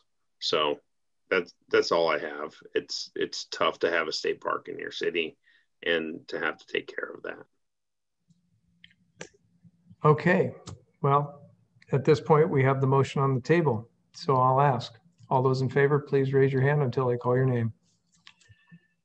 Okay, Councilmember Buxton, Councilmember Nutting, Deputy Mayor Mahoney, Councilmember Harris, Councilmember Martinelli, and myself. This motion passes 6-0. Councilmember Bangs has excused herself from the meeting. She is not feeling well. So let the record show that Councilmember Bangs has left and did not participate in this vote, but it did pass 6-0. So please, I'll ask the city clerk to include that on the record, and I hope she feels better soon. Okay, motion passes, and that takes us to introductions of items potentially for future consideration. Are there any items a council member wishes to bring forward today? Councilmember Harris. Yeah, this is really very simple. So, you know, obviously we have been recording the committee meetings. I don't know when it started, but, you know, I'm assuming that it's been going on all along. And I would just move that we put those up on the YouTube site. They are extremely valuable. They have presentations and information that, you know, the public asks me about all the time. So if they're available, I would like to make them public. City Manager Mathias, do you have any input on that, or? Well, Mayor, just a point of clarification, maybe yourself or the city attorney. So my understanding is that the council would decide if the issue raised by Councilmember Harris would go on a future agenda, as opposed to the decision at this time. I'm just so for consistency and clarity. Yeah, I will yield to our city attorney, Tim George, but that is that is what this part of the agenda is about. Yes, that's correct. This is for motions for items on a future agenda. You make an excellent point. Yes, I would like to see that on a future agenda. And basically the idea is that any recordings that have been made and any meetings going forward, since they are being recorded, shall be put on the YouTube site. And yeah. So is there a second to move this forward? I see I see Deputy Mayor Mahoney, and I see Councilmember Martinelli.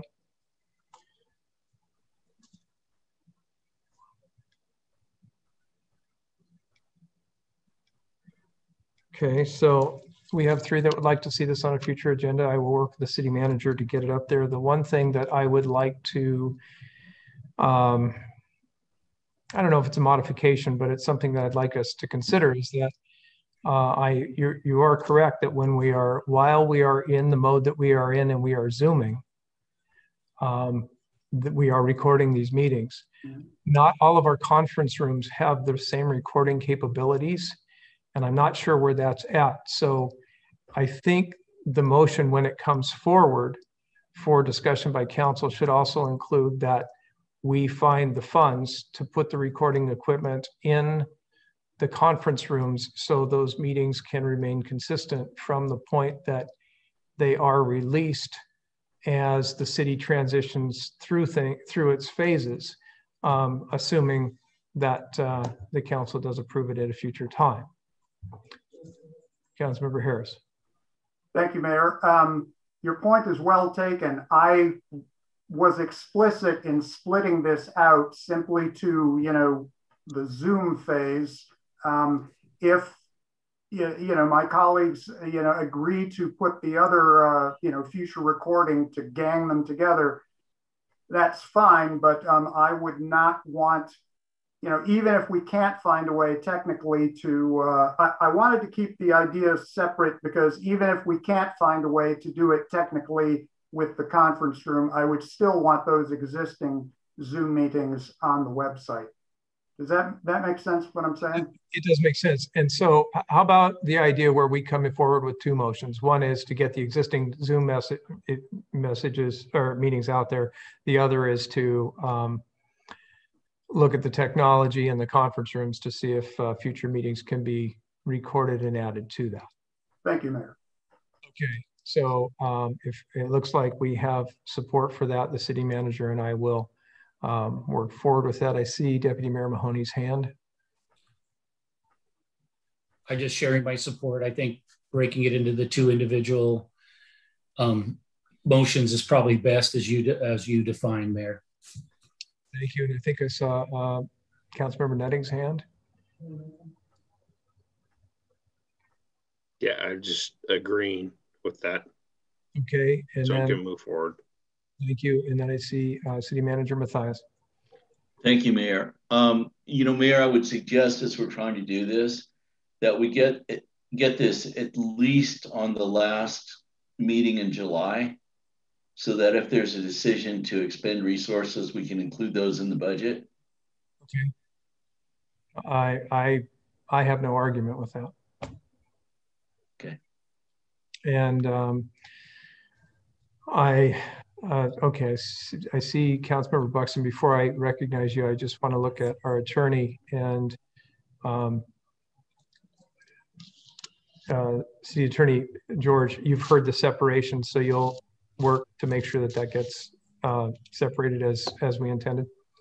Yeah, so we have at least three council members, so I think we're good. We'll put this on an agenda, and we know what we need to research, and we'll bring it forward to you.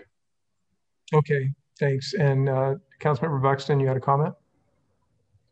Oh, when I come to the table, I just want to know what are all the pros of doing this? What are the cons of doing this, and how much? So that's what I'm going to want to know. Okay. Thanks. Thank you for adding that detail. That will be in the plan that City Manager Mathias, our City Attorney Tim George, and I believe our City Clerk and Communications Director Bonnie Wilkins will work on as they work through that. Councilmember Harris. Just one minor detail. I don't know when this recording began. You know, maybe some of my colleagues do, but I would just like the motion to include, you know, that all prior recordings from when they began would be part of that motion. So that's all. That's fine. I believe it's when we started Zooming. Cool. Thank you, Mayor. No, it's not.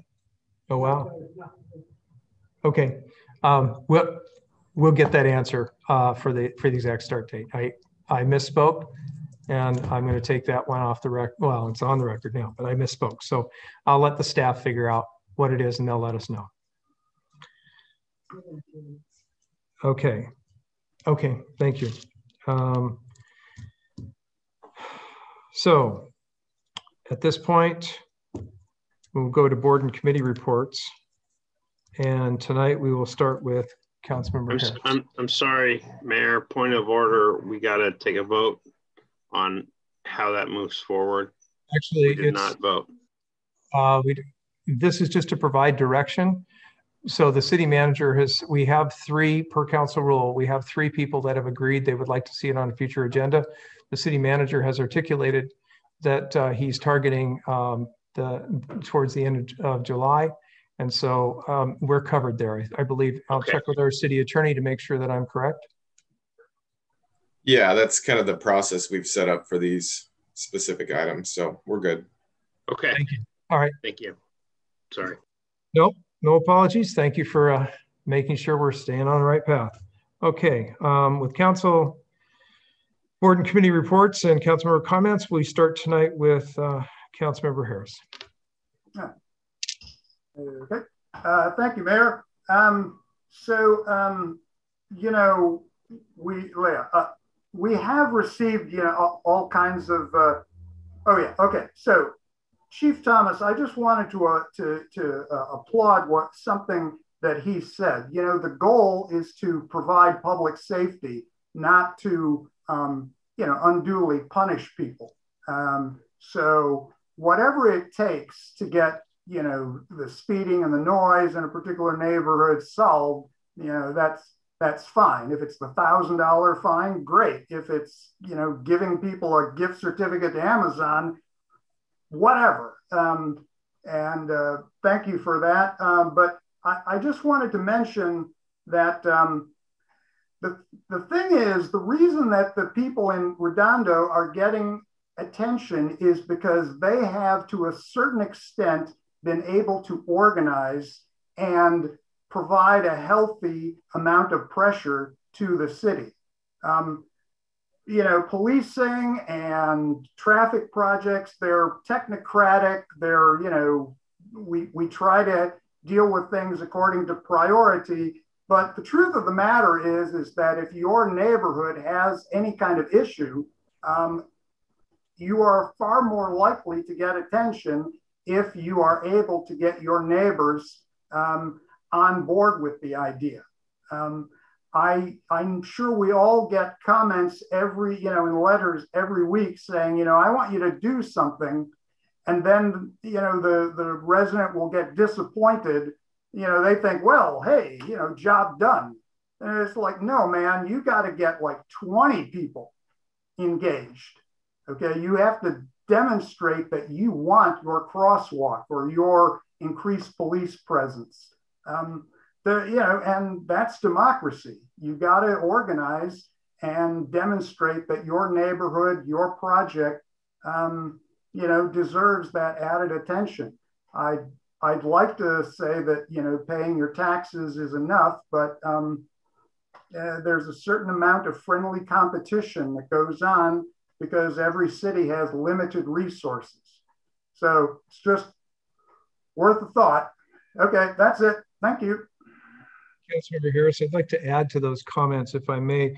We are an analytics-driven police department, and so they use the 911 input from citizens to focus their patrols.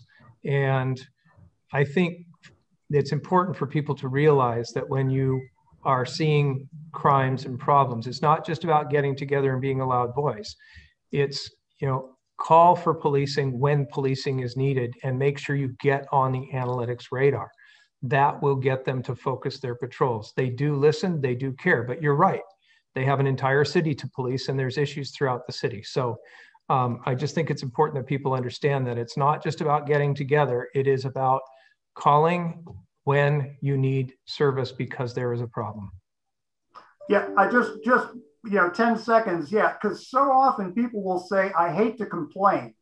And I try to tell them, no, you think of it as reporting, okay? They have to have that input in order to have the stats. And so that's it. Thank you again. Thank you. The next is Councilmember Buxton. Thank you, Mayor. So tonight, the Human Services Advisory Committee meeting met, and they were still in their meeting when our council meeting started, but we welcomed a new advisory council member, Diane Hoyer. That was nice to meet her. And then we're receiving a report out from El Centro de la Raza and the Asian Counseling and Referral Services, both agencies which we support through our Human Services Advisory Committee, and glad to have them in today. Also attended the a ribbon cutting, another new great business in our community, the Organic Blend. It's down over by B&A Meats, and that was a really great festive event. Appreciated being able to be there. So I hope everybody can go check it out. Monday was Flag Day and the 4th of July is coming up. So there is an interesting little month-long event going on in town right now called the Running of the Flags. And you can find it out on Destination Des Moines and also out on Facebook. And so there are several people that have signed up. I'm going to try to run 100 miles this month, but I'm halfway there. So I'm hoping to finish up. And speaking of running, we have a really great thing going in Des Moines in our park. It's called Park Run. It's part of a global running community. They have a free 5K every Saturday all over the world, and we have one down at the beach park. So starting up this week on Saturday morning at 9 a.m. And then you can run, walk, or push your kids in a stroller and then head out to the farmer's market. So that's happening now all summer long. And one more thing I wanted to do here. Let's see. Bear with me for just a moment. Happy birthday, Des Moines. So today is Des Moines' birthday, because I don't say the S at the end of Des Moines. 62 years old today. So happy birthday, Des Moines. So thank you, Mayor. Thank you. Councilmember Martinelli. Thank you, Mayor. I want to thank the chief and Shannon for the reports they gave earlier. Those were useful. I also want to thank our police department for putting up both the gay pride flag as well as the Juneteenth flag. I think that those are small gestures, but those are the type of gestures that really help, you know, bring some community. They're really good for the community to see. I also had a comment in regards to the farmers market agreement. I think that the farmers market is invaluable to the community, so I respect and understand why administration would want to offer such a discounted fee. My thought would be that it's such a drastic drop from that 35,000 to 100 that unless the market wasn't able to operate, if they were charged this amount, I think it would be great for future consideration to maybe charge 5,000 or 10,000 and have that go towards the community good. For example, maybe take that money, donate it directly to the food bank, or donate it directly to our human services budget. Essentially just something that could help the community rather than just axing out the fee pretty much entirely.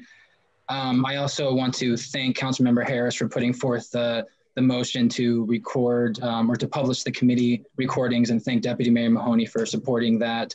You know, as I've mentioned multiple times, I think it's incredibly important. It seems like a small thing, but as it is right now, if someone works a 9-to-5 job, they have absolutely no means of watching our committee meetings at all. So this would allow our community, our working community members to actually watch these committee meetings. And finally, I actually had a new business item that I was going to put forward. The mayor moved on before I was able to, which is fine. I will introduce it at the next meeting, but I would like to see us place a ban on facial recognition software. I've spoken with the chief and the city manager, and they both stated that we do not use this type of software as it currently stands, and I think that's great. But you know, things change, and I just want to make sure that that's codified. For those who don't know, the county just recently placed a ban on this software, but it doesn't apply to the cities. Just a quick quote from Councilmember Jeannie Colwell's on why she supports this. The use of facial recognition technology by government agencies poses distinct threats to our residents, including potential misidentification, bias, and the erosion of our civil liberties. The use or misuse of these technologies has potentially devastating consequences, which the new ordinance will help to prevent. I would like to just see us take that ordinance that's on the county level, apply it to the city level so that these type of softwares cannot be used under any circumstances. And that's all the comments I have for today. Thank you. Councilmember Bangs is not here, so we will go forward to Councilmember Nutting. First off, I just want to say that I'm proud that we can support the farmers market. It's been incredible in our community. There are people I've run into, Annie Irene's grandmother, mother, and daughter that purposely come over to Des Moines to go to get their nails done, go to the farmer's market, and then have dinner in the town. So it's amazing. Farmers market, support it wholly. Second of all, thanks to staff for all they've done with the bulkhead and everything else. And then the third thing is I just want to wish my youngest happy 13th birthday. As she's out there celebrating with the wife and oldest, I'm here in council, and happy birthday, Lila. Number 13, she became a teen today. So thank you so much. Deputy Mayor Mahoney, boy, a 13-year-old birthday, that's a tough act to follow. My wife just had a birthday, but I'm not going to put any numbers on it because I like to live. Sorry, I love you, baby. Thank you, Mayor. Just another thing about the farmers market that a lot of people don't know is a lot of people with food insecurity actually get fresh vegetables down there, and it's a great service as well.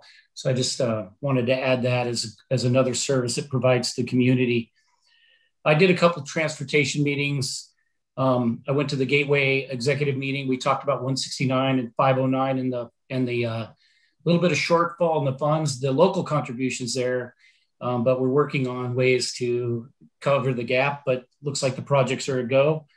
And skateboard, we had a Nina Collier, and she talked about the transportation packages at the federal level and the negotiation between the House and Senate and the earmarks and so forth. Very interesting conversation. The good news is we're well represented by Senator Patty Murray and some of our reps in the House. So I'm optimistic about what the state's going to get. It's going to be interesting what the state gets to see what we might get. And then I attended another meeting with Kim Wyman that talked about voter fraud.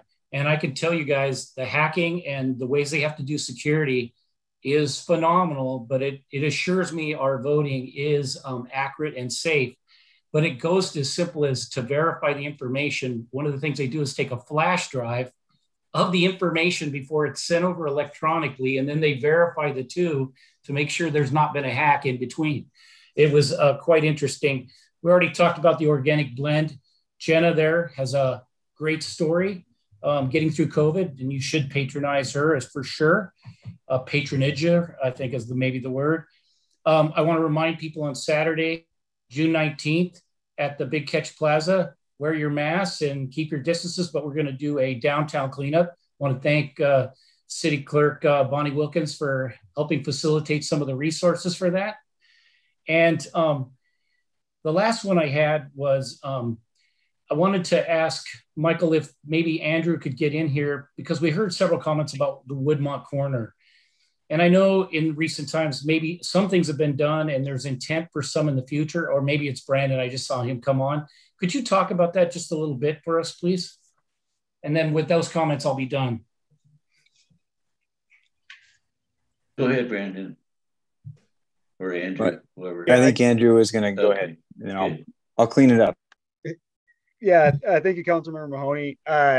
Yeah, the city engineering staff has been in communication with the Woodmont community, I'd probably say over the past 2 to 3 months concerning the corner at the intersection of Greenview Drive, Woodmont, and South 265th. And we've been taking incremental steps in listening to the public on their concerns. I know there's been a couple accidents recently out there that kind of catches everybody's attention. And we're trying to be programmatic as far as what we can do to help solve some of the problems we observe out there. We've done a couple of speed and volume studies out there to get some data to kind of figure out what are the issues. And then we've implemented in May some new signs out there. We've used raised pavement markers for rumble strips on Greenview Drive on the southbound lane to try to provide kind of a soft rumble strip without making too much noise to the adjacent property owners out there. We've also added some reflective strips along the guardrail on the corner out there to kind of increase the visibility of the corner. Now, pending additional review of how those traffic control measures work, we're going to do another speed study and see what happens.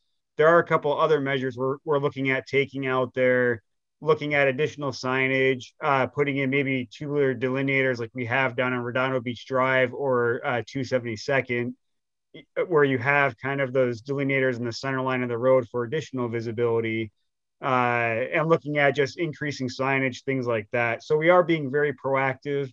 It kind of just takes a little bit of time. Once we implement a few things, we look at the effectiveness, and then we kind of take the next step if we still see some issues out there.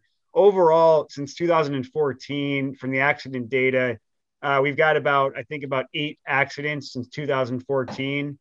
So it's kind of just the recent ones that have kind of caught everybody's attention, but we are actively pursuing a couple measures to help calm traffic down, predominantly trying to slow folks down going around that corner down there. And I just want to add, I appreciate the history there, Andrew, and I think that Andrew's tasked with looking at this curve, in comparison and fairly with the other locations in the city from an operational perspective. And we've heard from the public. We'll be responding and monitoring. I do want to point out, though, that whether or not a single resident has a concern or a whole group, we take those seriously. And so it's not necessarily a popularity contest. We take engineering concerns very seriously. So I just wanted to let the citizens know that whether they're the lone concern or not, we look into everyone that we receive. So that's all. Okay. And moving to my report, I'm going to start with the Arts Commission update, and I'm going to have turn it over to Nicole Nordholm. We didn't have a particular spot on the agenda for it, so I took it. So Nicole, how about you? Thank you, Mayor, Council. In lieu of Councilmember Bangs, I will just give a brief update. The Arts Commission met this past Monday, and we had a great presentation from a local artist, Colleen Silviera, who we're partnering with to do the Midway Park mural. And she presented 3 different pieces of art that the commission then voted on, and they were all great. I mean, it's a kind of a collaboration of local kids submitted art as well as community members' input just on what their vision for community in Des Moines is. So they did make their selection, and they're going to be with the children working on getting that painted mid-July. I believe it's July 16 through 18. Secondly, the commission talked a bit about kind of moving on with an abbreviated summer concert in the park series. And so that'll be adjusted, of course, depending on, COVID guidelines and that kind of thing, but they're excited to just get planning with some, the Wednesday night concerts in the park, which is exciting. And then lastly, last week, the Senior Services Commission put on their annual paper shredding event down at the Marina. And so that was pretty successful. I think 75 cars attended, and they shredded over 3,200 pounds of paper and documents. So thanks to our Marina staff, as well as to the committee. Jeff Crump, our committee chair, puts that on every year, and it's pretty successful. So that concludes my report. Thank you very much. I'd also like to let the council know that a letter to the Port of Seattle from our SEPA official, Susan Cesar, and the administrators of our 4 neighboring cities, Burien, SeaTac, Normandy Park, and Des Moines, supporting the concerns raised in recent community petition related to a proposed parking lot in the North SeaTac Park has been generated. I also signed a letter that reads, the Des Moines City Council supports the concerns raised in the recent community petition related to a proposed parking lot in the North SeaTac Park. The petition calls on the port to withdraw the proposal within the SAMP that would remove acres of forest within the boundaries of the North SeaTac Park for an employee parking lot. A number of Des Moines City Council members have signed this petition, as well as representatives of nearby cities. The City of Des Moines supports the community in seeking to minimize and mitigate environmental impacts of the SAMP, and specifically related to this project and unwarranted tree removal. The project would result in removal of a large number of healthy trees and the loss of use of the park. The city continues to object to any movement towards implementation of the SAMP in near terms, absent completion of the environmental review, and to segment of the environmental review process. Reference the city's previous comments on the SAMP near-term projects environmental scoping review, signed by myself. And then finally, several emails and social media posts have been brought to my attention lately, and it's a little troubling in that I see people calling people's names in an attempt to label and discredit them. And oftentimes it's the same individual, sometimes it's not. I mean, if you've experienced bad behavior, then you really know it. But just because someone says or claims something was true or called somebody a name, It doesn't make it real. It doesn't make it true. Keep in mind that this is a political time. Many mistruths are stated by unscrupulous individuals in an attempt to mislead the populace. Search for the proof. When things are said, ask for the proof, ask for the evidence. Talk to the accused. Because if you saw it, that's one thing. But there's a great deal of misleading and information and incorrect information that comes out there. And just because it's on the internet, folks, it doesn't mean it's true. So I want to encourage people to think about it. As a populace, when we see or hear things, we have to, it's incumbent upon us to go research it, look at where the truth is. Look at some of these people that are out there that you may or may not know on Facebook and check those profiles. If they're empty or very light, there's chances that it's probably not a legitimate person. But I also want to point out that when you put other people down, a lot of times people do that to try and bring themselves up. And in my opinion, it's just another form of hate. And hate has no place here. So I want to encourage people, check the information. Don't just say, I read it, I saw it, someone said it, it's true. Become educated about those people that are out there that are talking. If you're going to believe somebody, you better understand your source. That's all I have to say on that. And that brings us to the end of our meeting. Our next meeting will be on July 8th, 2021. I'm looking for a motion. I see Councilmember Nutting's hand. Motion to adjourn. Second by Deputy Mayor Mahoney. All those in favor, please raise your hand until I call your name. Councilmember Harris, Councilmember Martinelli, Deputy Mayor Mahoney, Councilmember Nutting, Councilmember Buxton, and myself. We are adjourned, folks. Stay healthy and safe. See you soon.